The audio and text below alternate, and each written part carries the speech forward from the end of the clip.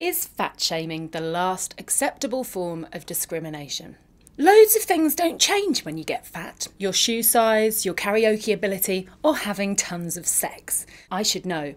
I've been fat and thin loads of times, yo-yoing from a size 18 to a 14, then 22 to an 8, 14 and back up to 22 again. Like many fat people, I'm an expert at losing weight. I'm not great at running for a bus with no bra, but my size doesn't affect my ability to do most other things.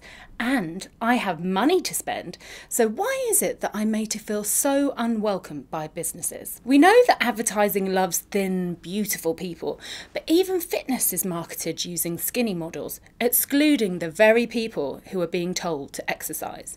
If a fat person can't even get clothes for the gym, how do we expect them to be motivated to go? And the high street continues to size chubsters out. 16 is the average size for women in the UK. Weird then that availability drops off a cliff above 18.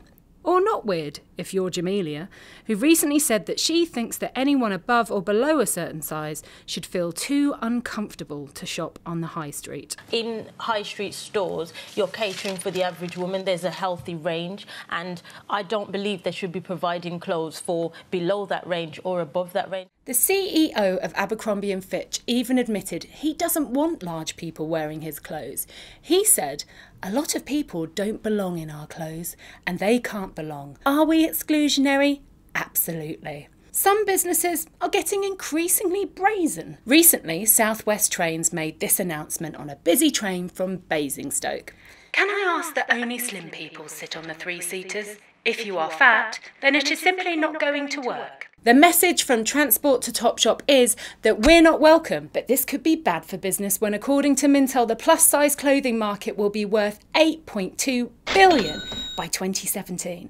That's a lot of big fat pounds brands are missing out on. Worse, this attitude is mirrored in our streets and playgrounds.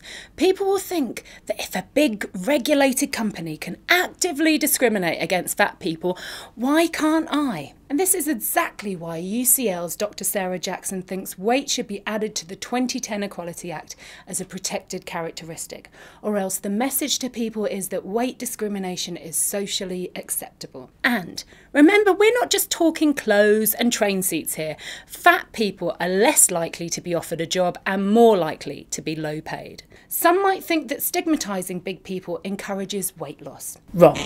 Research shows that shaming actually causes people to put on weight.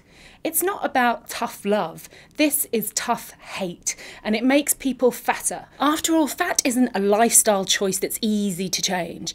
Being fat isn't simply about greed. Genetic factors and the food industry messing with our appetites mean some of us get bigger than others.